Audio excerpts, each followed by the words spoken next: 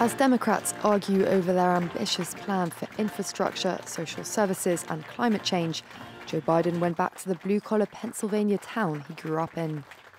You know, it's like that old saying goes, you can take the boy out of Scranton, but you can't take Scranton out of the boy.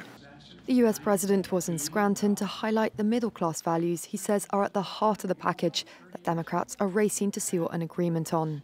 Our infrastructure used to be the best in the world, not a joke, the best in the world.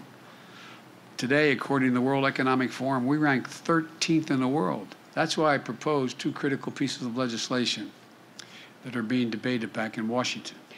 Now, there's some really smart national press with me today, and they have understandably believed that there's no possibility of my getting this done. But I think we're going to surprise them.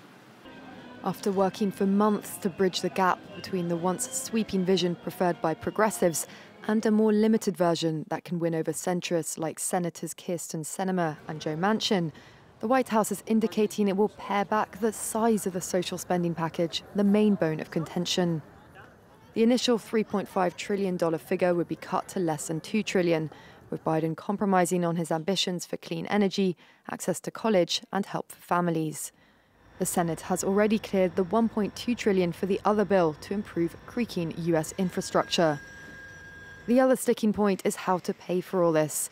The White House is shelving a proposed hike in corporate tax rates and putting forward instead a new billionaires tax on the investment gains of the richest Americans.